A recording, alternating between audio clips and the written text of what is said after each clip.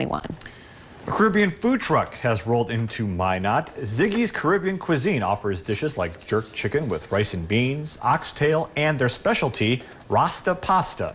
The owners say they've always had a passion for cooking for friends and family and are excited to start sharing their food with the rest of the community.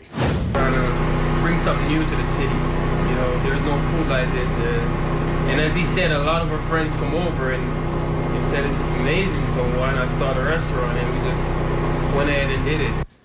And to learn where the truck is located throughout the week, you can visit kxnet.com. If you have a business that you'd like to see on this segment, shoot us an email at ndfirst@kxnet.com.